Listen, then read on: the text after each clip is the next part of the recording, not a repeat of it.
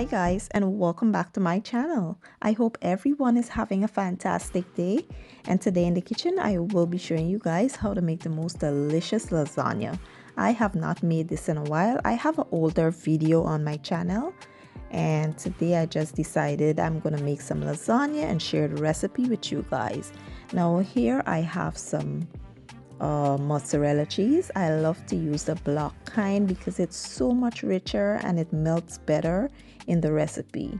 I have here some ricotta cheese. I like to use the whole milk because again it's so much more richer.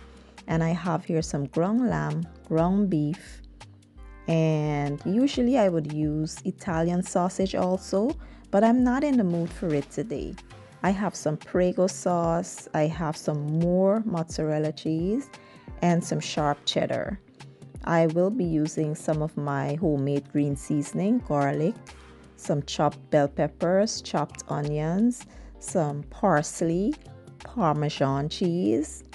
I have garlic powder, onion powder, complete seasoning, meat seasoning, chicken bouillon, Italian seasoning, black pepper, and some brown sugar. Next, we are going to boil our lasagna. This is the kind that I'm using because I feel like this is the best kind for when you're making lasagna. I use the oven ready lasagna. It is so much more soft, it boils better, and than the regular lasagna. The regular one is so hard, and it's I find that it takes a long time to get it to where I would like it to be. Now a lot of people don't know this, but there are two kinds of oven ready lasagna. I'm not talking about this one. I'm talking about the regular kind of lasagna, but the oven ready ones. And we are going to go ahead right now and just boil this. Now here in a large pot, I will now boil my lasagna. I will boil them for about 12 minutes, and I will not salt my water because my meat sauce is so flavorful and delicious. I don't need to add any salt to my lasagna because I want it to remain simple. I don't want my lasagna to be salty, and I find that salt in your noodles creates that. Next, I'll go ahead and brown my ground beef and my ground lamb.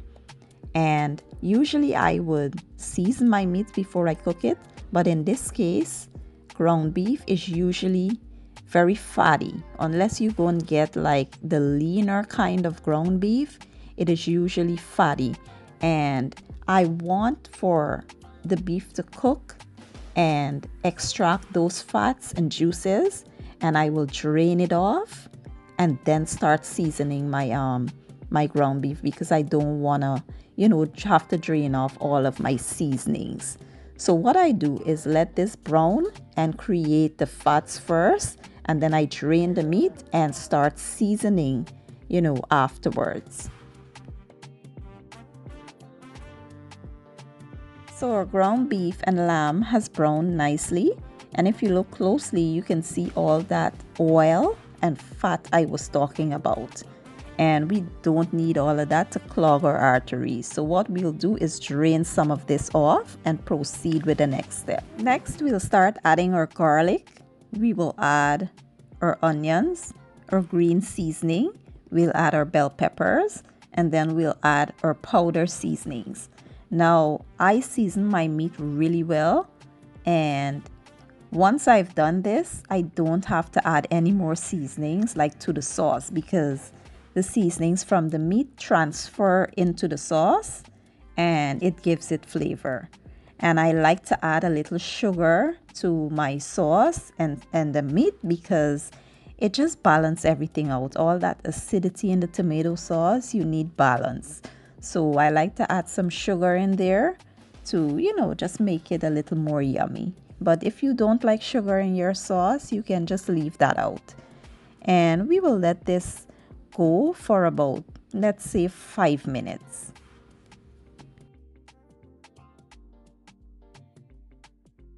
So at this point, I will now go in with my pasta sauce. Now I'm not using the entire jar. I still had a little bit left at the bottom, but I used most of it. because I like a real, nice saucy and juicy lasagna. I don't like my lasagna dry. So, I like a lot of sauce in my lasagna. So, we'll add the sauce and we'll cover this and let it simmer for about 5 minutes just so that the sauce can absorb into the meats before we move on to the next step.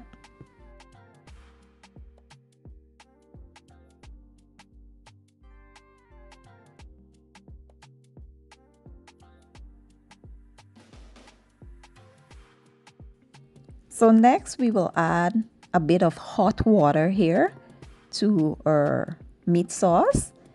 We'll stir it well and we will cover and let this simmer on low heat for about 1 hour. That will get all those flavors, well combined, and it will soften up the meat just a little bit.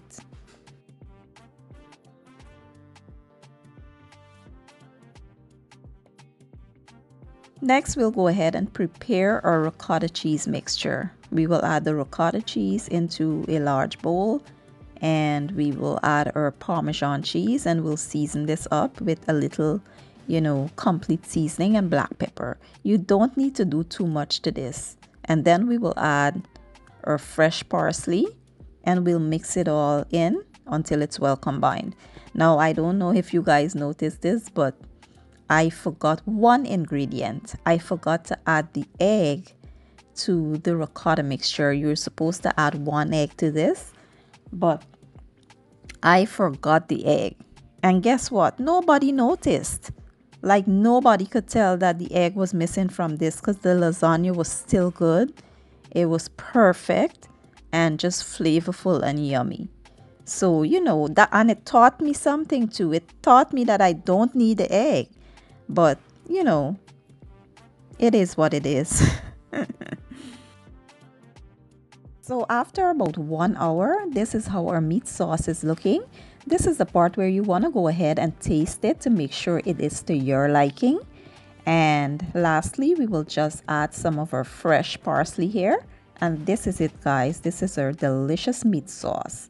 Now we'll turn the heat off and we'll get ready to assemble our lasagna.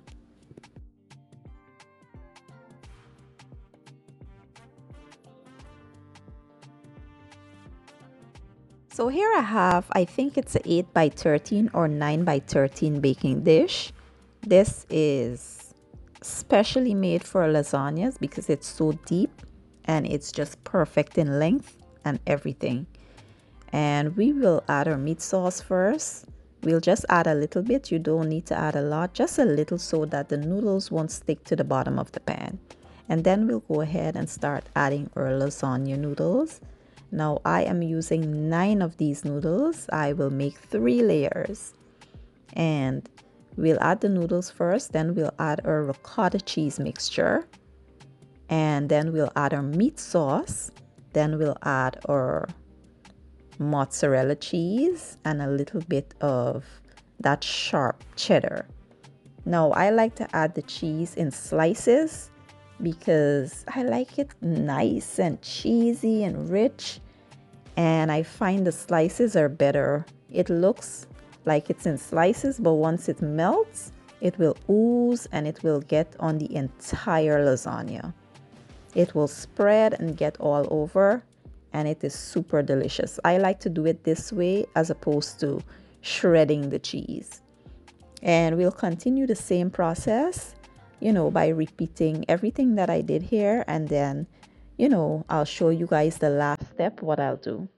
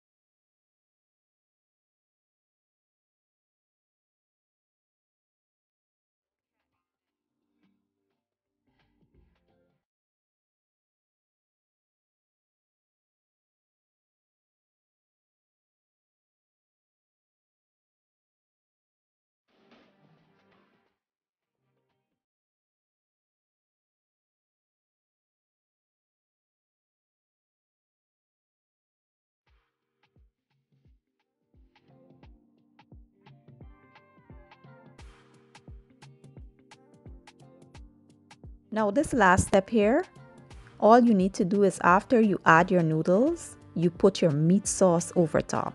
You don't have to put back ricotta cheese and all that stuff. All you need to do is add your last layer of noodles, and then you need to cover it with meat sauce. Now, if you don't do this, your noodles will end up being like hard and crunchy at the top. And I don't know about you guys, but my biggest pet peeve with lasagna is having the noodles hard and crunchy. Or inside of your lasagna is the noodles are so hard that you gotta cut it with a knife instead of just using your fork to break it apart. I like my lasagna super soft and melts in your mouth. That's how I like my lasagna. And a lot of times when people don't cook their lasagna before they place it in the oven, like they like to just add the lasagna noodles bare without cooking them, that causes the noodles to be hard. Or if you don't add your meat sauce over top, that causes your lasagna to be hard and crunchy over top. So you need to add the meat sauce. And if you by any chance run out of meat sauce, you can just use regular tomato sauce on top. You don't have to have the meat sauce. Just make sure that you have an extra jar or extra, sauce in your jar that you can add over top if you run out of the meat sauce. And lastly, we'll place our shredded mozzarella and sharp cheddar cheese over top. And then we'll cover this and we'll place it into our oven. Now this goes into the oven covered at 375 degrees Fahrenheit. But if you have an oven that's super high, with the heat, you can do 355. My oven, it's kind of in the middle, so I will do 375 for 1 hour. So after about 1 hour, this is how the lasagna is looking. Now we will place this back in the oven uncovered for about 25 minutes so that the cheese can become nice and golden brown. I will go in with a little bit more mozzarella cheese. I had this, just left over. You don't have to do this, but I just wanted to use up the cheese that I have left. And after about 1 hour and 25 minutes, our lasagna is finally done. It smells so good, guys. I cannot wait to dig in. I would love to put on a show for you guys and do a cheese pull and all that stuff, but I am not going to ruin my lasagna to do that. I will allow this to set first before I show you guys. If you cut into this right now, it will be a big soupy mess, and we don't want that. We'll let this rest for about 1 hour, and then I'll show you guys how it looks. And I could not wait to cut this and show you guys. Now it is not fully set, but it is okay that I can show you guys. Look at that, how it's meaty, it's cheesy, and absolutely amazing. And when I cut it, you can see how tender that is with my fork. That's how I like my lasagna. Nice, tender, and it just melts in your mouth.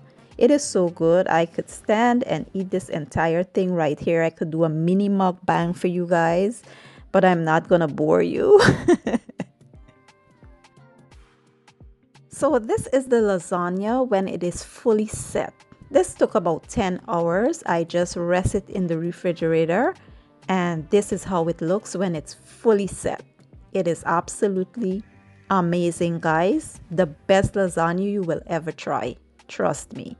And I do hope you guys enjoy my video. If you did, give it a thumbs up, share it, leave a comment down below, and don't forget to hit that subscribe button. I'll leave all the ingredients down in my description box, and I will see you guys in my next video.